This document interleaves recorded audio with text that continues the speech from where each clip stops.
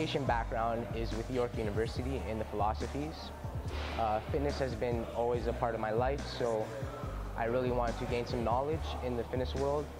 So I got myself certified with CanFit Pro. Something that CanFit Pro has exposed me to is the impact nutrition has on our lives, and I find that's a big part of the GRIP program here. My martial art background began when I was very young, when I was first introduced to Bruce Lee in one of his films. Ever since then, I've had such a strong passion for the lifestyle, if you would say. The reason I use lifestyle is because when I started Taekwondo back in 2001, I was introduced to the tenets of Taekwondo, which were courtesy, integrity, perseverance, self-control, and most importantly, indomitable spirit. Now, optimism is the best way to succeed and attain our goals.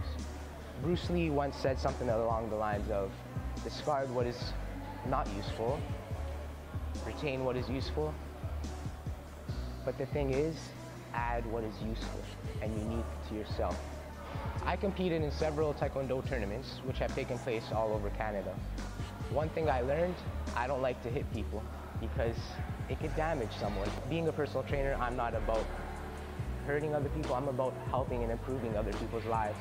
So I stepped back from that whole atmosphere and focus more on teaching and passing on valuable lessons and lifestyle choices that people can make.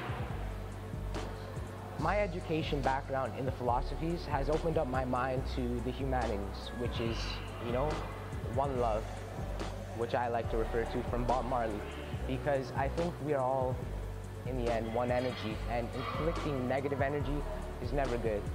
I've come across so many people in my life with back injuries, knee injuries, obesity problems, and it's had such a negative effect in their life.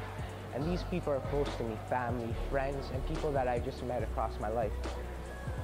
Once I completed and was certified in CanFit Pro, I realized I could take this knowledge and the certification to go out in the world and help people. I've seen Bodies by Design several times driving by Highway 7, and I always thought, I always see so many people coming here, so if I have this knowledge, why not try to apply myself here while I'm in school to help as many people as I can.